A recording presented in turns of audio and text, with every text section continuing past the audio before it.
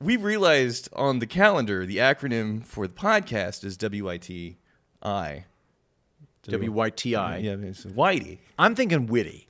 Well, Witty. but the Y, it makes it Y. Whitey. Yeah.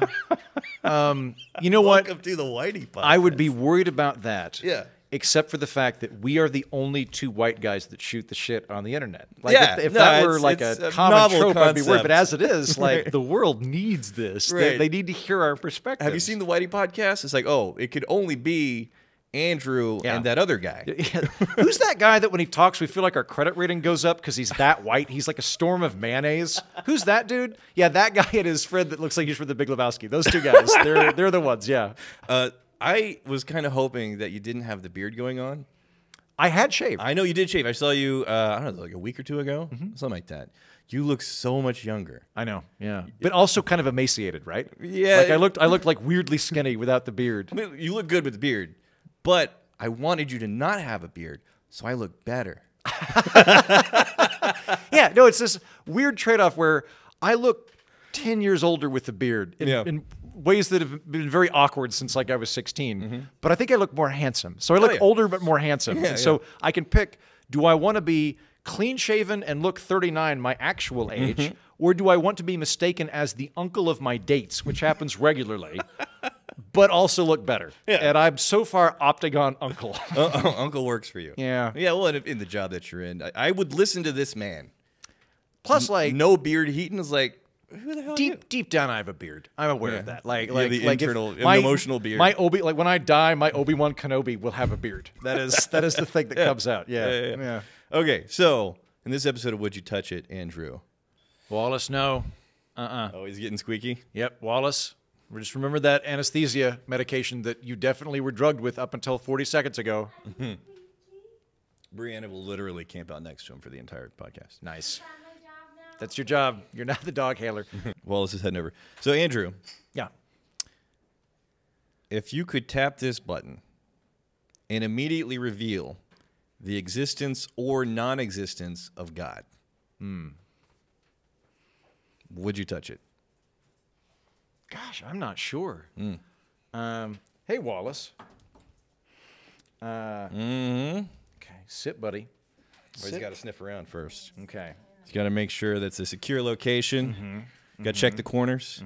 I don't know if I would hit it or not. I'm going to get kind of condescending for a second. Sure, sure. Okay, so this is like for the entire planet, immediately, all at once, every religion, every worldview that has ideas of spirituality and God and his role and your role in the universe, all of these things, immediately you are revealing whether or not God exists. At the push of the button, are you touching it? I don't know. I'm usually like, here's what I'm struggling with. Yeah. I don't currently think God does, but I hope I'm wrong. Yeah. That'd be kind of sad if Yeah, it turned so out I was right. Classic agnostic. If it clarified it and it's like, no, it really is just chemicals and infinity. Enjoy your brief time before nothing. Yep. I'd be like, that's kind of a bummer. But also, I would add to that like, Kurt Vonnegut has a line in one of his books where he was in the trenches with a Catholic guy, and the guy was so disillusioned that when he came back, he became an atheist.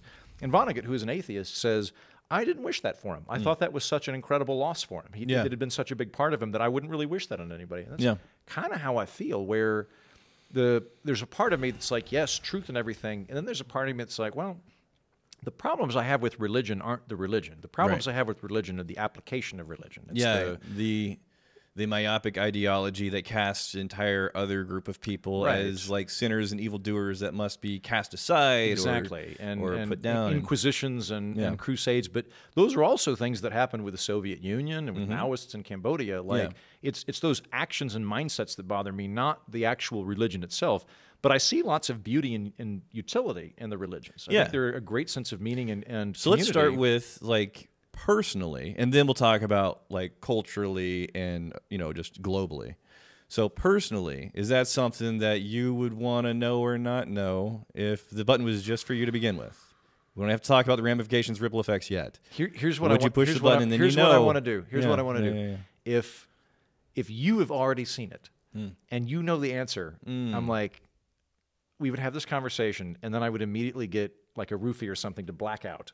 Yeah. And then the deal would be, if there is a God, you'd hit the button, and if Yeah. there's not, we would forget this conversation. I don't think I want to have that door permanently closed, even if it's true. I don't think it's going to affect my behavior a lot, but it is going to affect my sense of hope.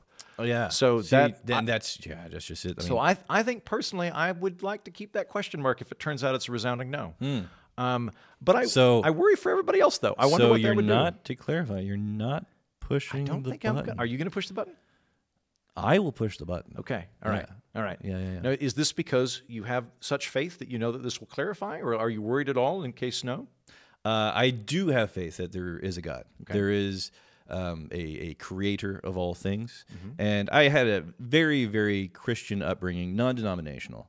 And the longer I go and the more, I am exposed to other worldviews and beliefs and religions and stuff, you get to that point where you think of all of the different places where I could have been born and all the different religions that I could have been born into. The fact that the idea that I landed in just the right place at just the right time to get just the right thing that's only the right way and only the right path, and it's just our little pocket of the universe, and everybody else doesn't know what they're talking about. But us right here, born in Tulsa, Oklahoma, and staying around in the South and in America, and we really got it figured out. And then whenever you have that context, and then you look at, once you actually read the books, and you look at Judaism and and basically the big three: Christianity, Judaism, Islam, and what they have in common, and kind of the roots of the whole thing. And then you look at what modern United States of America Christianity is, and then you compare that to, what is in the Bible? It's like, we aren't really doing that. Yeah, and the thing that we're very adamant about being this is what God intended, is like, this is just a very small window of time, and it's not really tracking with what was in these scriptures.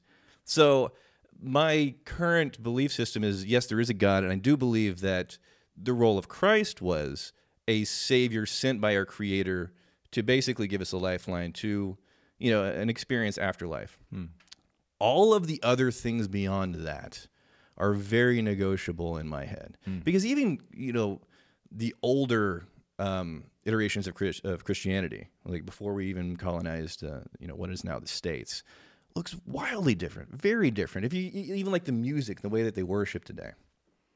If you go to a modern church, especially non-denominational, the South, a lot of the music sounds like it's like the soundtrack to Frozen. Yeah. Let it go. Let Yeah, it go. yeah. It's that energy. But then you go, across an ocean, and it's a totally different approach. My theological background's Eastern Orthodox. Like, Yeah. that's where all of my bearings come Yeah, from. yeah. And it's Byzantine chanting. It sounds Yes. very, very old. It sounds kind of Arabic. There's some, Yes. I think, documentation that actually the Arabs kind of borrowed Byzantine musical structures and things like that. So yeah. for anybody to basically be born into a thing and take a snapshot of that iteration of their religion in that moment of time and thinking like, they got it figured out. This is perfect. Everybody else is wrong in the center, and they should be like, Well, there's like, and I say this Yeah. as a very devout former Christian. So Yeah. I'm saying this with some insider credentials. I'm not saying this. Yeah. I'm an outsider, but I used to be in the club. Yeah, we both grew up in Oklahoma. We both grew up in Oklahoma. And for the record, if I get struck by lightning and it turns out there's a God, I'm going to go line up with the Greeks. Like, I'm going to be like, which way are the Arabs at? Yeah. Okay, I'm with the Lebanese for some reason, and I'll line up with them. So, also, by the way, would be thrilled for that to happen. I have a lot of atheist friends where, like, if they woke up in heaven, they'd be like, God damn it! Fuck, I was wrong. Yeah. Ah! And I'm not rooting for eternal blackness. Right. That said, though, something that even now gives me pause is I've read the New Testament, and Jesus mostly talks about giving away your stuff to the poor. Yeah. I would say that's probably 80% of what Jesus talks about. Yeah. And me with my economist brain, I know that anyone in America would be considered ludicrously wealthy by the standards of first century Jerusalem. Like, obscenely take rich. the richest person in Jerusalem, didn't have a refrigerator, didn't have a car, didn't have a smartphone capable of giving you every band on earth simultaneously, let alone porn, having People bring you food at the push of a button. food from all over the planet that is completely fine. Yeah, you got a magical chariot you can take at high speed. Yeah, anywhere. like we would a window into anything at any time ever. Yeah, and then the only difference is that they had people they could yell at if you were rich. But like I yell at Alexa, and also like somebody did the calculations on this. The amount of servants you would need to do all the stuff your physical devices do, and like the average American has the equivalent of 80 to 200 18th century slaves, something like that, right? And so I look at that and I'm like, I'm definitely not giving away all my stuff, right? And I'm pretty sure I would fall short of that Jesus commandment, and so I do get a little worked up with some of my Christian friends that are getting really hung up on, to me, ephemeral issues where I'm like, you need to give your shit away. That's your guy told you that. Right. Well, the whole the fixation on God's, guns, and gays, it's like, wait, which book was this in? This is not really what the priority. They mentioned the gay thing a couple times, but again, they mentioned the giving your money away like 50 times. Talking about the way more. Proportionally, I think if we were going to focus our time and energy and attention into the things that were proportionally in the book, time, energy, and attention, this is what you do, it would be wildly different. I think it would be unrecognizable than what most modern Western Christians act out as their religion. That said, I'm thinking about that just for me, again, starting from that personal place. If we're going to talk about the ripple effects, though, immediately at the drop of a hat, whether or not there's a God, let's hypothetically say that we push a button and it's revealed, no, there's not. It's chemicals and pheromones and just cosmic luck that we're here for a while, and then we're probably going to end up killing ourselves within the next couple hundred years. How, I don't know, devastating and just hopeless. Maybe like a third of the planet that really is banking on, it's kind of rough now, but I'm going to live this kind of life, and I'm going to get these kind of brownie points, and I'm going to make it to that special paradise. Just immediately, that's gone. Yeah. And especially, oh my gosh, think if you're at the end of your life and you lived a life strictly adhering to this, these guidelines and this belief system, and then you realize, oh, I wasted my life. Or is kind of driving what you're talking about, driving to what you're talking about. Was it not necessarily the point that there was a God? Maybe it's more to the point that here's a system of behavior and principles and core values that can lead you to living, a fulfilling and content and happy life. Because I was actually having a conversation with Brianna recently about this. Who? Brianna. Oh, yeah. Banana. She made us the cocktails. Right. Yeah. I remember that lady. My co-host on the Whiskey Tribe. And we're saying I think the biggest difference I see between my parents' generation and the generation after me is it seems to me that my parents' generation, they had a more myopic and narrow worldview of what was acceptable.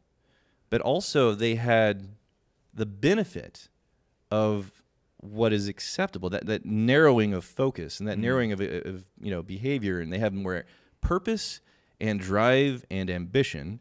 And this, you grow up in this country, and this is what you do, and this is what you don't do. Now, with the younger generation, I see so much purposelessness, and I think it may be because we have so much unbridled, unrestricted freedom to go anywhere and do anything and behave however you want. And with freedom, I think the thing nobody ever talks about is, well, it's like overchoice at a restaurant. Yeah. He's like, well, what do I do? You can do anything. Yeah, but what? But whenever you said, oh, no, this is what you do, and you get outside of that, then you're a bad person. It's like, okay, fair enough, I'll just go do that. I think that's part of why, right when you leave college, unless you're going to law school or med school or something, it's kind of terrifying. Yeah. Because you've been on this track. You've been on a railroad track for 18 years. Yeah. And you know exactly how well you're doing because you can look at your grades and you can compare yourself because everybody's the exact same age cohort as you. And then the train stops and they're like, everybody get the fuck off. Right. And you're like, where do I go? And they're like, you not need my one problem. of 360 degrees. Just pick a direction and walk. And you're like, but I don't know what to do. And they're like, yeah. We don't care. We just got your money. Leave. Well, I think, in our country, we celebrate freedom. But at the same time, there is benefit to having a narrowing of this is what you could and should do with your life. And whenever that's completely left open to interpretation, then you have these little pockets and cliques of belief systems and behavior. And, well, this is the right way. No, this is the right way. So with that complete unrestricted flexibility comes with it, I think, a lot of stress and a lack of clarity and a lack of purpose, just because people don't know what to do. So many people need that step-by-step linear progression of this is what a good life looks like. And now, who's to say what that is? So me being the friendly, low-wattage agnostic character, I see lots of benefits to religion anthropologically. Like, so to back up a little bit, I think it's interesting that neither of us thought there would be moral pandemonium if the big "there is no God" flashes in the sky. Neither of us went to the purge immediately happens, but you don't think it would. Like when I was religious, I thought that if you didn't believe in God, you could not be moral, and then I quit believing in God, and it turns out I don't want to kill anybody. Man, some of the most ethical and moral people I have ever met do not believe that there's God. I think that's independent from whether or not you believe that there's. And like from my end, like I donate money to charity, I help people. There are people way nicer than me, but like from my perspective, I'm doing it for free. I don't know that there's any benefit to it other than it just seems like a nice thing to do. So I'm with you there. On the anthropological side, that if we're just looking at this anthropologically, I don't see it so much as you need to have that stricture as just having an operating system. So like my undergraduate degree, I have one in history and I have one in religious studies. So I've studied this quite a lot. And I would define a religion as a schema that gives order and ethics to the world. So people, in my experience, when people talk about what a religion is, they basically just describe whatever their religion is. So they go, like here in America, we go, it has a holy book and a God and stuff like that. And then you can find pretty quick that while most religions have some of that, none of them have all of it. Like Buddhism doesn't have a God. It doesn't have to. It's really kind of incidental. And then there are faith traditions that don't have a holy book, right? So I would define it at its root as a schema, not scheme, but schema that gives a lattice and structure work and meaning to life and has an ethical dimension to it. And one of the benefits of that is that if you plug into a religion, you don't have to constantly figure out what the meaning of life is. It's already been given to you. Whereas if you don't have it, you got to like really sit down and think about that all the time. And you got to think about the ethics of it. Whereas if you got a religion, it's creating a heuristic shortcut that actually limits the amount of mental labor you need to do so you can focus on other things. So with that frame, what is religion? I do see religion as a construct created by man. Like this is what you do to interface with a creator, with God.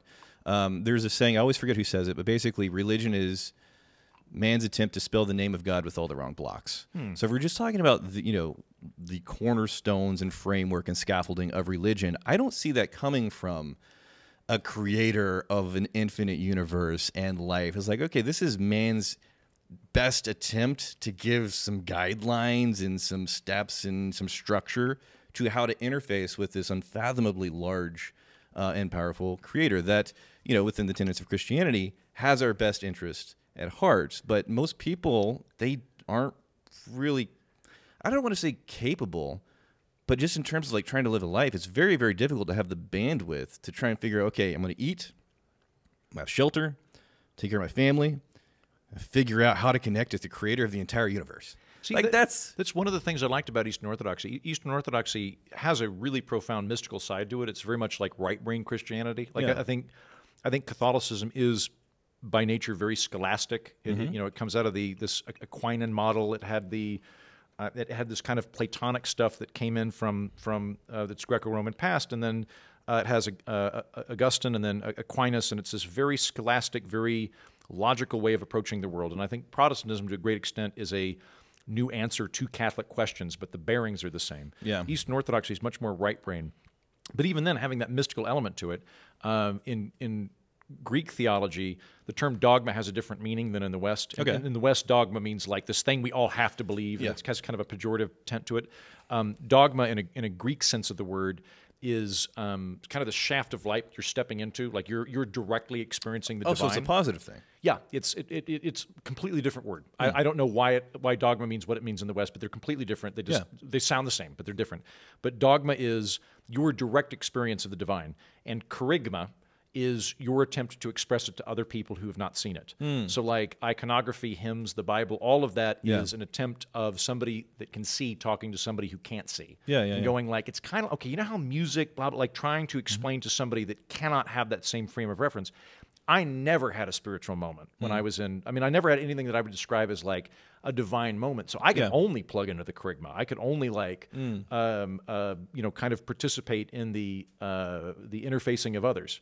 And so Is that why you drifted away from your upbringing? Is like, I hear what you're saying, but I'm not really having the experience as described. For me, I had a lot of doubts, and I was pretty good at compartmentalizing them for a long time. And then I started looking at them as a sum total and went, oh, there's a lot of doubts when I look at that as a basket. Yeah. I think part of it was just personal life. I had chronic pain for several years and felt very abandoned by the Almighty, so there could be just some just emotional rancor. Yeah. But there were also, so like in Eastern Orthodoxy, the theology is largely built around this concept of theosis. So I think, and I'm being very reductive, and I'm not accepting any hate mail at this time. I understand that everybody, I understand. I used to be religious. I understand how important it is to be religious. Right. You literally cannot reduce a religion without being profane. You can't take anything holy and reduce it and give a synopsis without pissing off the people in it. Right. So are you trying to not offend people on the internet? Because that's a losing battle. What man. I'm telling them is I am not going to be reading any of the stuff you send me about why I am incorrect about Anabaptists or whatever. I'm not trying to be a dick, but I'm also not going to be accepting any. Right. Do not send me your manifesto. Pray for me. Do not send me your manifesto. Right. Like in a Western Christian model, mankind sins against God, and they are the result is hell. And Christ comes and gives them the option of leaving hell, and we can now go to heaven. Like, I know I'm being very reductive, but it's deliverance from hell. Yeah. In Eastern Orthodoxy, because that right there, like, that's the limit of my Judeo-Christian belief system. It's like, hey, there's and even hell. You could be convinced me that there's not a hell. There's things in the Bible that's like may kind of put that on the fence, but there was a creator of all things, and then he put us in charge of this dominion of this world. He gave us the keys, and I think one of the biggest questions that people have with whether or not there's a God is, well, there couldn't possibly be a God who loves us. Otherwise, these horrible things wouldn't happen. And I have another very simplistic, glib interpretation, which I'm sure is wrong. I'm going to piss off a lot of people. But if you are looking at it within the frame of authority, if we have been given control and dominion over this existence, over this world, this is ours. Like, good and bad, there's evil in the world. It's like, well, we let that into the world. This is our house. We're in charge. And that song, growing up, he's got the whole world in his hands. No, it's our world, and it's in our hands. And sometimes we do a pretty bad job of taking care of things. So the fact that there's bad stuff going on, I don't put that on God. I put that on, okay, made in your image means we have the ability to say no and defy whatever, relationship that he wants us to have with each other and with him. And to the extent that we have bad things happen in the world, I don't think this world is what God intended at all. That's fascinating, and I want to come back to that, because I think the problem of evil is a really, really big one.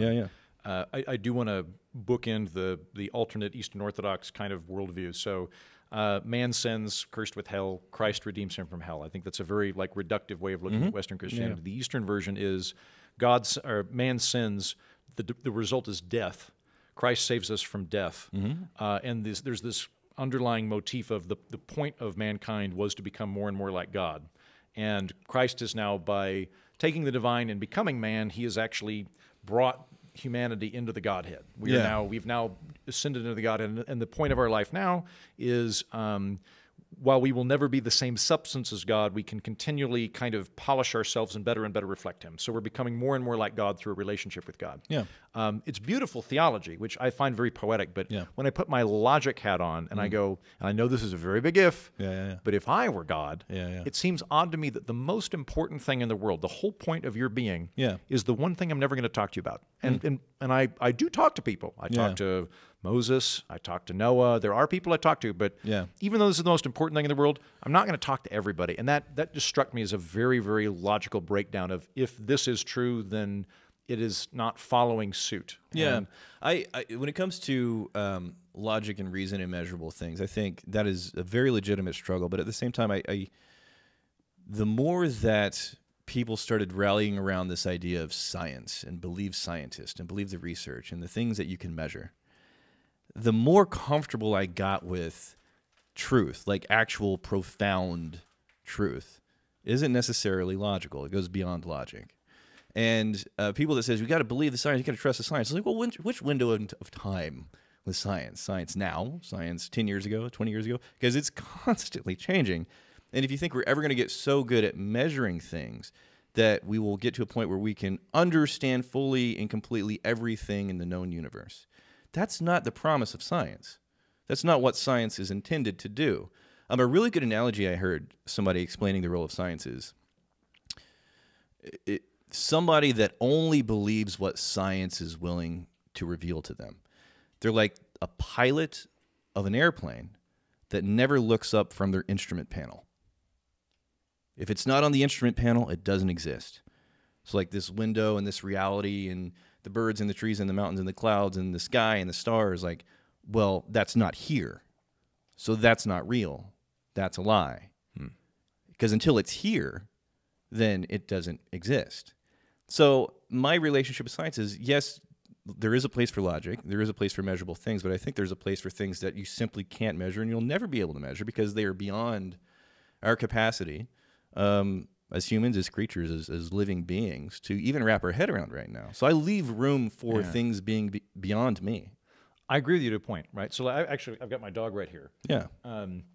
I watched a dog cognition video years ago, and anybody that has a dog will relate to the fact dogs do not have a good sense of spatial relationships. So they understand a leash means walk. Yeah. They understand that you're holding the leash. They do not understand that they are connected to the leash that you're holding. They can only remember one relationship at once in their head, which is why they wrap around trees and things. They can't remember this, right? And I started thinking, if you could ask a dog, like, what is it like to have such a stunted view of reality? And they could talk. I think they'd be like, what are you talking about? Right. I see reality exactly as it is. Which makes me wonder, okay, there's got to be shit I don't know about. Like there's like 18 dimensions or something that they prove mathematically. I can think of 4. Yeah. I don't so there's got to be things going on that would mystify me, and I don't know. It may not even be that they haven't been discovered yet. It might be that we're incapable of even fathoming them. Right. So I definitely have room for that. But I see that like inductive reasoning and deductive reasoning strike me as different. Like I think you're alluding to inductive reasoning of the idea that there might be something beyond this proof that we can find, and I don't disagree with that. Deductive reasoning is I'm looking at what is said and I'm seeing inherent contradictions in it that disprove it, and so there are religions that I can look at. I don't want to invite any more hate mail, but there are specific religions I can look at where I'm like, I'm pretty sure I can disprove this, and I would. If I had the capacity to choose, I think I would choose to be religious, but I can't do that. I can't I can hang out. I can go to coffee hour, which I genuinely miss. Yeah. But I can't in the same way. What is coffee hour? Coffee hour? Yeah. Like right after church, everybody goes and gets coffee. Oh, I never did that. Really? Yeah. So I'm not going every week, but most weeks I find myself in a church with my kids, and I've never really connected to the biggest reason why you even go to church is like the community aspect. I'm not a community guy. Man, we need to swap spirituality. Really? Like, I'm a Labrador Retriever. I just want to hang out with other people. Yeah. You want to go walk through the woods, which is what I end up doing because I'm hot and unwed. So we should do like a Freaky Friday thing. Right? Yeah, just switch roles swap for a couple bodies. months. Yeah. But the whole the purpose of church is your faith is made stronger together, and I do get that amplification effect. It's for all intents and purposes. It's an echo chamber of which I find a lot of like internal allergic reaction to. Whenever there's just people reinforcing something, it's like, I kind of want somebody to hold up a hand and go, but have you considered this? I want to stress test my ideas, my belief systems. For me, that reinforces it. Sure. Iron sharpens iron. I did that too, but eventually I stress tested it too hard. Oh, and it broke. And like kind of my feeling, because I'll have, why don't you just like again, choose to believe it? And I'm like, that to me is like saying, well, why don't you just choose to believe 2 + 2 = 5? Yeah. And I'm like, I cannot do that. I can lie about it, or I can decide to like not talk about it and hang out, but I can't internally do that. Yeah. And from where I'm at now, it's almost like I climbed a ladder and then like the ladder got kicked out, and I'm like, that's that. I can't get back where I was. Yeah, I think personally we're talking about what's going to be impactful for us with the push of this button. What do you think would happen globally? I'm really so. One of the things I'm curious about is I'm assuming in this example that I believe the sky, this big thing in the sky. I'm not convinced everybody will. So I don't know that the push of the button would you? Yeah. Okay. Are we like? So we push the button and a lot of people go, nuh-uh. Don't believe it. don't believe it, right? Or I don't know. Maybe we have the ability to put it in their head. What if it was irrefutable? It's irrefutable. Okay, everybody believes it. Yep. They just know the reality. It has a proof is put in the sky that is so overwhelmingly obvious that Yep. everybody for the rest of all time. Okay. I think that people would get sad. A lot of people would get sad. Yeah, even people that, you know, they don't believe, but they kind of hope there's something. Again, that's where I'm at. You know, I'd be a little bummed out. I don't actually think it would change wars and stuff. I think a lot of atheists believe that if only we could get rid of the religion and the dogma, but the Soviet Union, the Cambodian genocide. I think to most me, wars these days are politically driven. Yeah. I think religious wars are kind of an idea that people just kind of project onto religions. But if you look at the mechanics of what's going on, it's natural resources and it's politics. It's not really. I think we have a deep ability to demonize other tribes and to find excuses to do so. And religion is a very convenient one, but it doesn't have to be. And we found lots of other things to kill each other over. I think there'd be some amount of people that would truly be hopeless. Yeah. I think the majority of people would come around to just the position of like, well, guess we should still be nice and chop wood.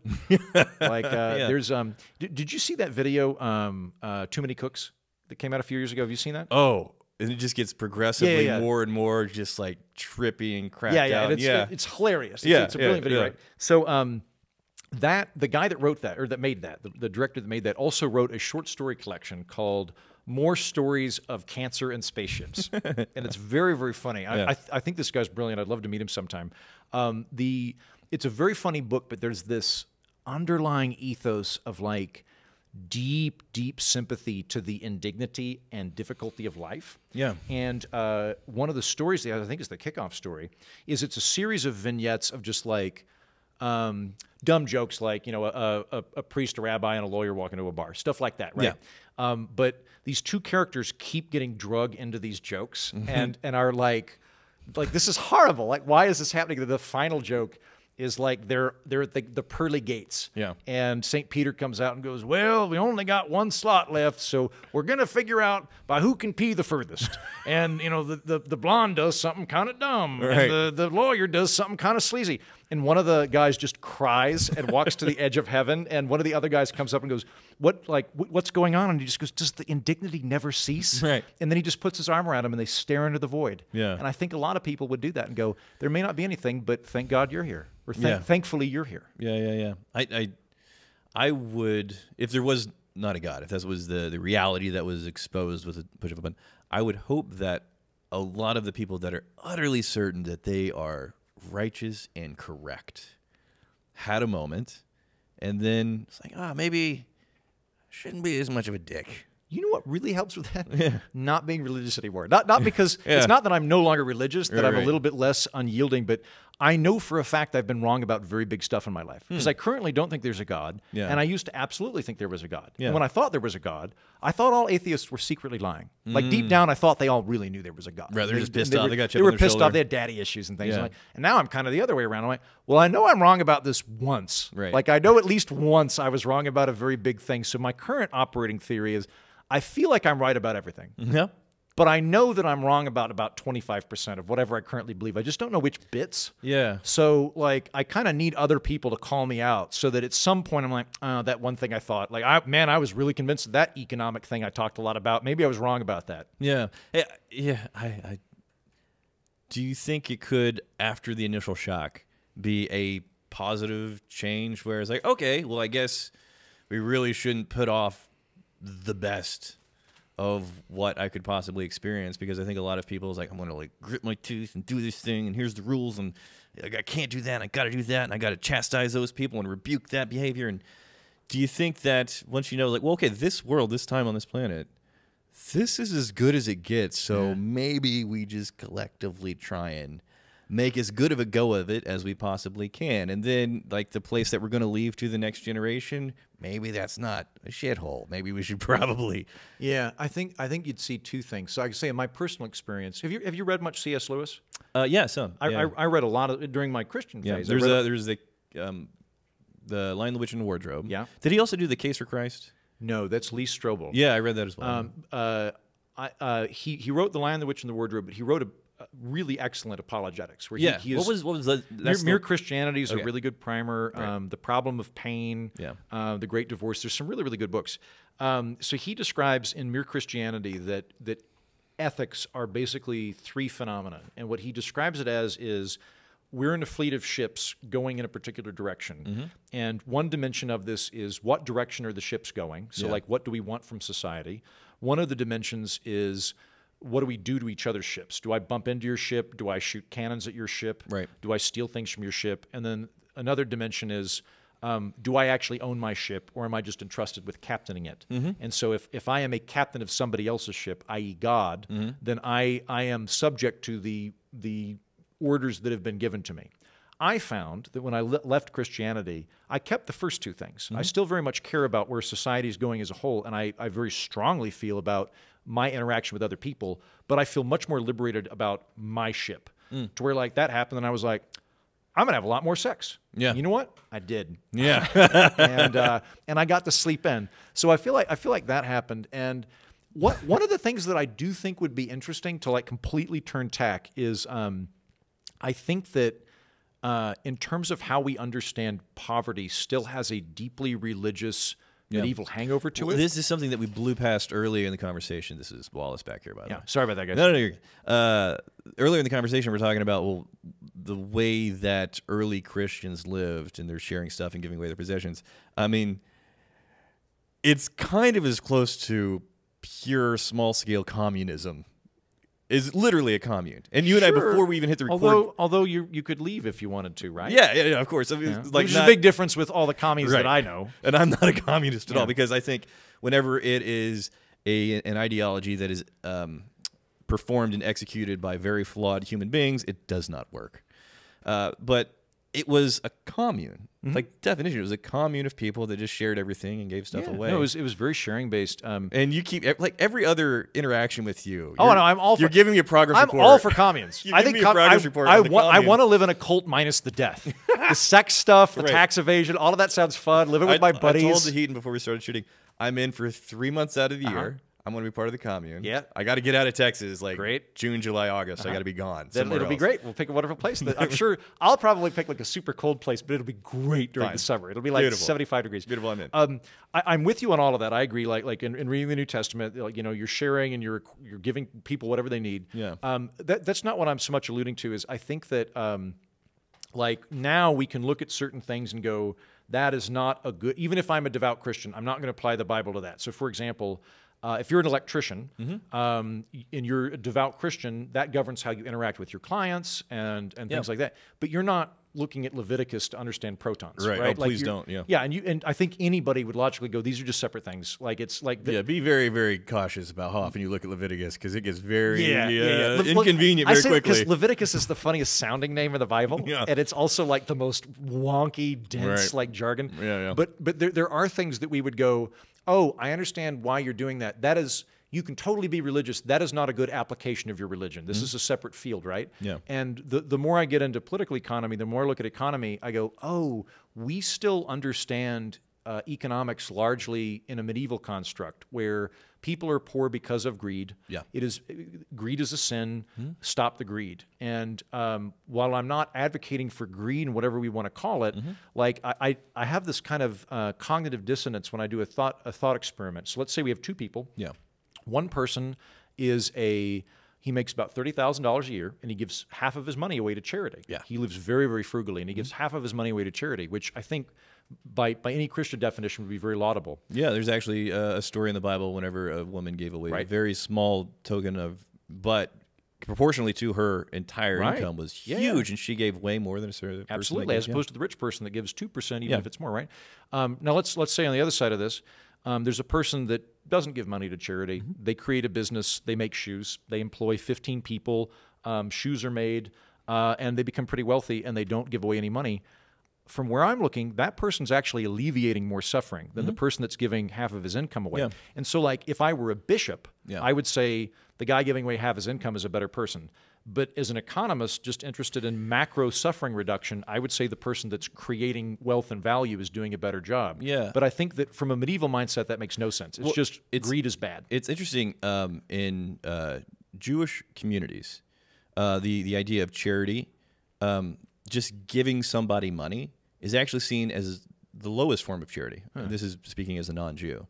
But to your point, somebody that is creating economic opportunity and jobs, teaching people to find success and take care of their situation financially to provide for themselves. That is a much more admirable form of supporting your.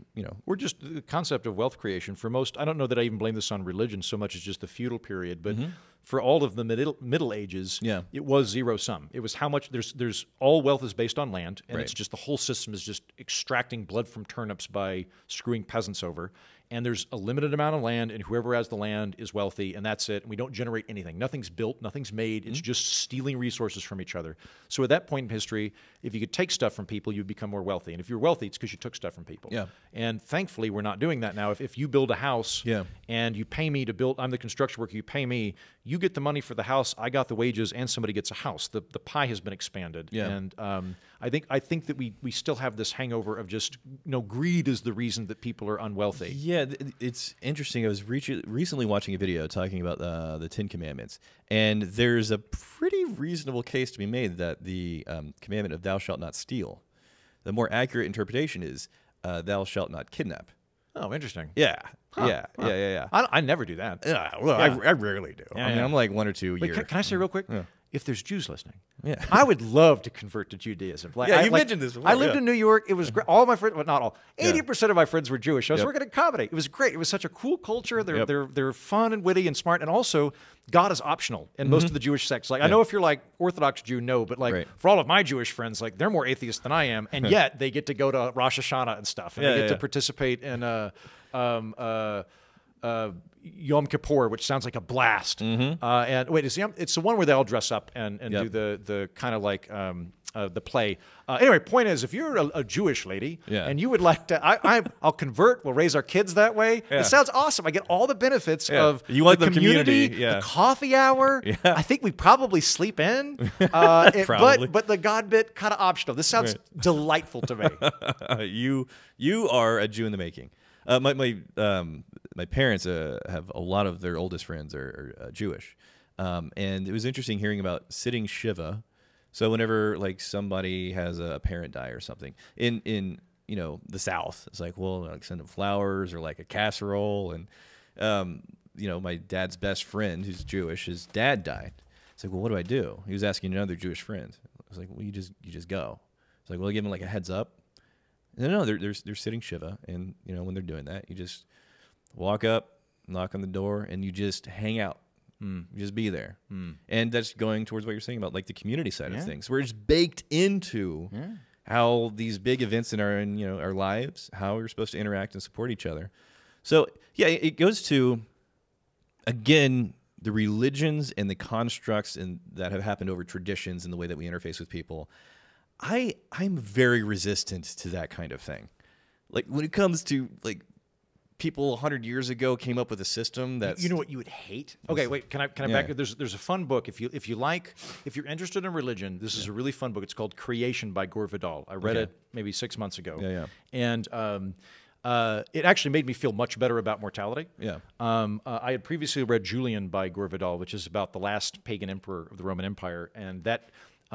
Great point made in that book that like all men kind of bristle at the idea that they're not going to exist after death. It seems like an injustice, but nobody's like, wait a minute, I didn't exist before I was born? Yeah. Bullshit. Yeah. I should exist forever, both directions. Like no one cares that I didn't exist prior. Like it's all blackness going back 4 billion years. Totally heatonless. I never exist. Doesn't bother me in the slightest. But for some reason, the other direction really bothers me. And I was like, oh yeah.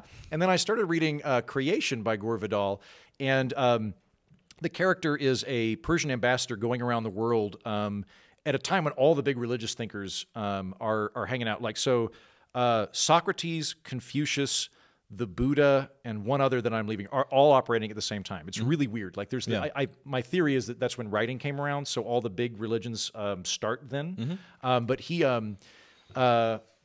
he's hanging out with the Buddha, and he's talking to what I think is a Jain. I don't know a lot about Jainism, but that guy goes, here's the deal. He's explaining this to the main character. We all live 250,000 times. There's nothing you can do about it. You live 250,000 times. I have lived 2,499 times. Yeah. This is my last time. Yeah. I'm going to leave. Yeah. And that's the goal. But there's nothing you can do. You can be a bad person. You can be a good person. And then he talks to the Buddha, and the Buddha's like, oh, no. That guy's completely wrong. You are reborn again and again and again. And it's when you realize how long you've been here, it's torture. You just want to get out. You just don't want to exist anymore. It's been so long. You just want to cease to exist. And if you can get to nirvana, you can finally break this cycle. You won't be reincarnated. You'll just dissipate. You'll no longer be around. And I read that and was like, I'm kicking ass. I think that's what happens to me. Yeah. I think I achieved the Buddhist dream according to that interpretation, right out the gate. I think this is life number one and the only one. Right. You just crushed it. Yeah, just crushed immediately. It. According to those dictums, like if I could go talk to those guys and I'm like, no, I'm done this time, they'd be like, wow, congratulations, good job. Wow, overachiever. Yeah. So I want to circle back to, because we're getting close to the end, because I pushed the button. I want to know, and I think after a rough window of time, people will acclimate to, whether or not there is a God. Because if it was exposed that, hey, there's a God, I think a lot of people would just get, oh, shit, really? Hold on. What am I doing? That would be fascinating. That would actually, I think it might even be more weird at this point in our history for that a lot to of people happen. suit It's up like, real quick. Sweden's fine. Like I hang out. Can I do it real quick? Yeah. I spent a summer in Scotland, and I was there years ago. Very first time I was there, and I saw an Orange Man parade, which is like a Protestant parade, which I didn't even know was a thing in Scotland. And there's all these old dudes, holding up Protestant banners and things. And I grabbed one and I was like, hey, I'm not saying this to be offensive, but everyone I've met in your country is an atheist. Every single Scotsman I've met is an atheist, and you're anti-Catholic. What? Like why? And he goes, "Oh, they don't believe in the Catholic God. We don't believe in the Protestant God." And I was like, that fucking sums up everything right there. Yeah. But they're doing fine, right? So yeah. But if it turns out no, there is a God, and you start going, oh, maybe I should give more of my money away because I was thinking about this on the drive over. I don't know we were going to be talking about anything. Yeah. But if a bus hits me and there are pearly gates, I think that the assessment that I would get at the pearly gates are, so your whole thing was you were witty and you just weren't mean to people? Right. Did you do anything to help anyone? Yeah. Not really. So you didn't really contribute anything at all. You just weren't mean to people verbally. Yeah. That is your thing. And I'd be like, so can I slip in the back? What? And they're like, no, get the fuck out of here. You read the book? You read it by your own admission. I'm like, yeah. And they're like, and what percentage of your income did I give away? And I'm like, after tax 2%. They're like, get the fuck out of here, you useless fuck. Yeah. That's I think maybe conveniently, but my version of why the nature of religion doesn't really seem relevant to me. Like God creating these constructs and these rules and these steps that you have to do to somehow make an infinite creator happy. I don't see that as the role of God and the role of Christ. I think it was like, hey, you kind of bungled this situation up, fellas. Let me throw you a little lifeline. And whether or not you're good or bad, I mean, compared to a perfect and infinite creator of all things, I think even the best of us is a piece of shit. Okay, and this is where my inner humanist comes in. Yeah. Because we are, I think, by and large, society, including the atheists, still has this deeply Judeo-Christian Zen model where mankind is fundamentally bad. Yeah, well, there's that, but also I think being made in the image of Him, our capability of reaching beyond what flesh and bone and primitive instincts. I think that's where we see the image of God. Whenever we can reach beyond the things that is selfish and has like anger and they're horny and they just want to do destructive things. I think man is uniquely capable of not only aspiring beyond that, but making choices and taking actions beyond things that are reasonable, beyond things that are logical. And I think that is when we see the essence of God reflected in mankind. And I see it like if aliens came down. Everybody, because whenever you watch sci-fi, the aliens are always snotty about your planet still has currency, our planet blah blah blah. I think aliens would kind of be like, oh, this is awesome. You guys are apes and you've developed wristwatches? Right. This is amazing. Yeah, have your deer done anything? No, the deer haven't done anything. Of course not. Why would deer fucking do anything? But you guys have built automobiles and you guys are knocking it out of the park. Wait, how often do you kill each other? And we're like, probably 1-2%. And they're like, that's phenomenal. Right. If you had 6 billion chimps hanging out, they would all murder each other tomorrow. And you guys just kill each other in the Middle East and Ukraine. You're doing great. I think they'd be amazed by how well we're doing. One last thing.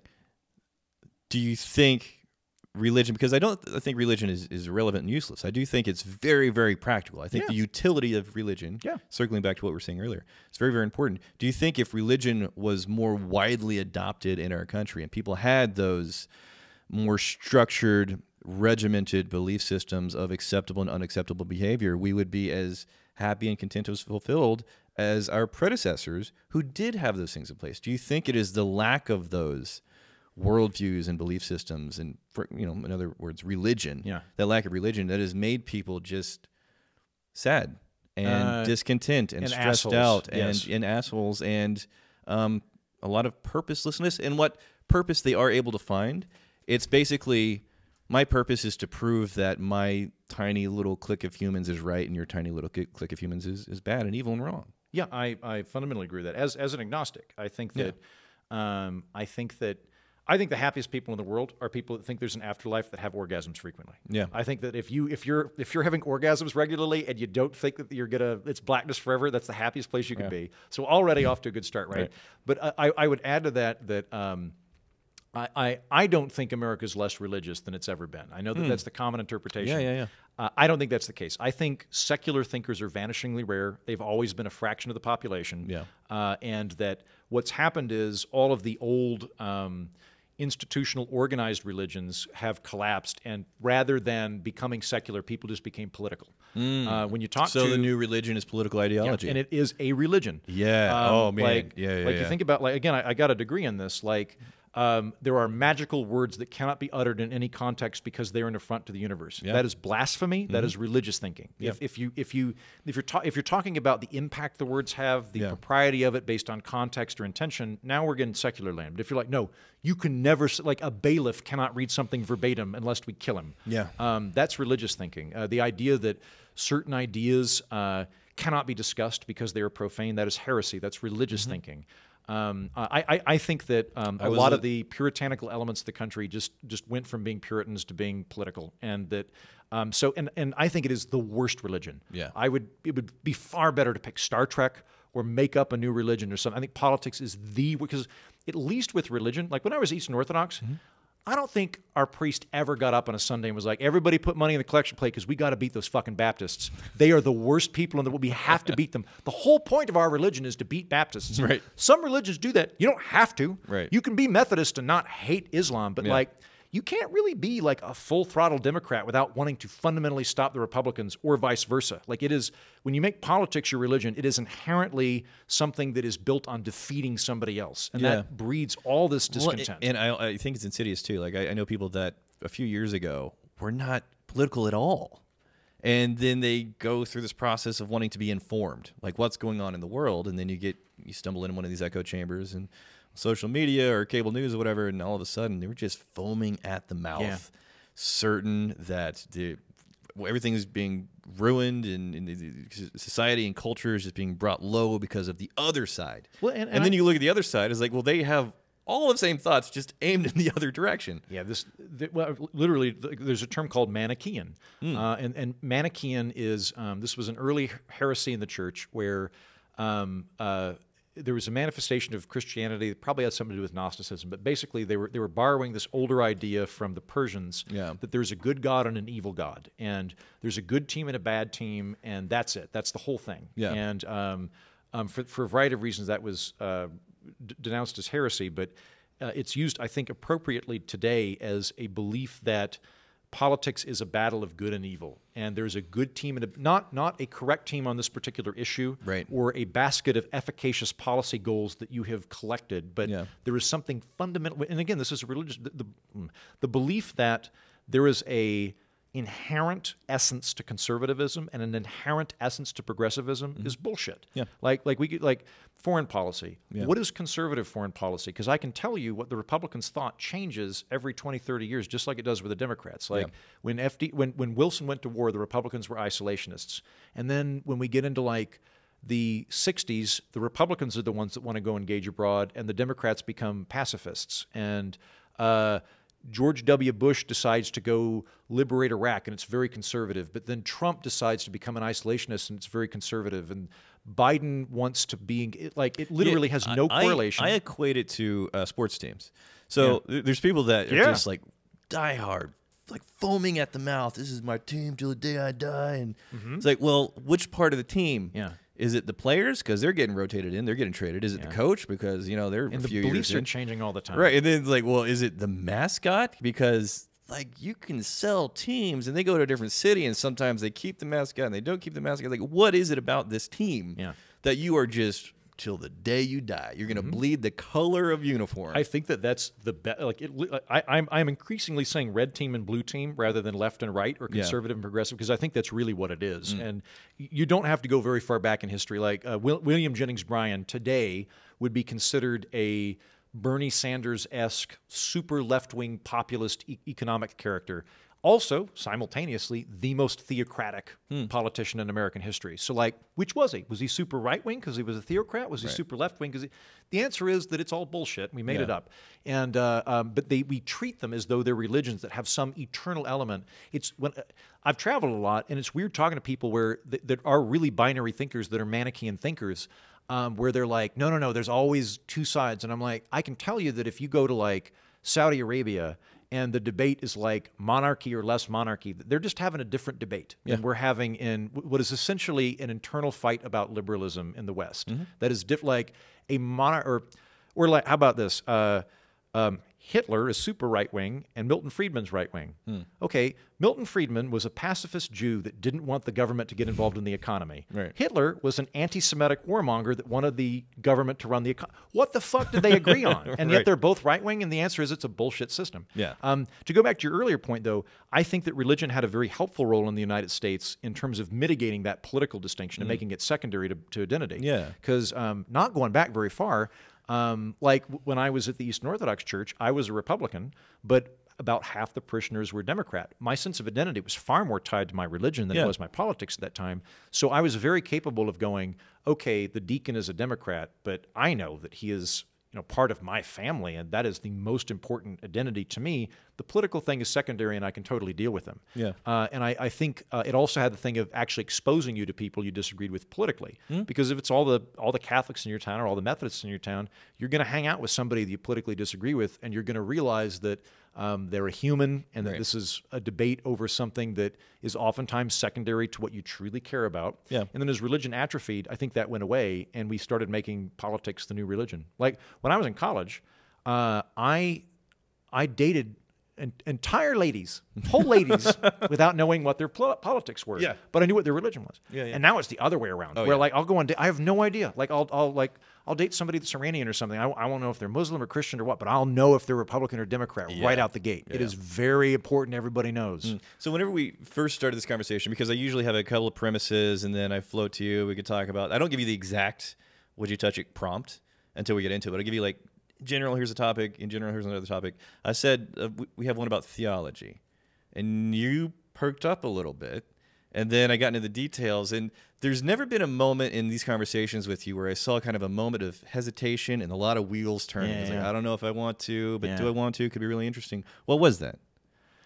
What was that? What was going through your head? That thought process of, should I dive into this? The God question? I think the reality was I was thinking of personal loss for me, of if that door were fully closed. Right now, there's a crack in that door, and maybe the door will swing open at some point, and I like knowing that. If it were, I think that's where that came from. If I were to go one more layer on that, I don't know the cost-benefit analysis, and I think it might actually, the net total of happiness lost may not be worth it. I don't know that we're going to get, like I said, I think the Soviet Union was super atheist, and it did some pretty bad stuff. So I'm not convinced that you make everybody atheist that suddenly world peace happens, right? But I do think there'd be a lot of people that would no longer go to church, that would be lonely. So I don't think I'm going to push it. Yeah, I think I would, because I do think there's a God. That's interesting prompt, man. Isn't that weird? You'd think that I'd be, the dick. It's my job. It's my job. Andrew Eaton, this is always fun, man. My pleasure. Yeah, we want to know, hey, would you guys push the button? Would you touch it? If you could reveal whether or not God existed, let us know.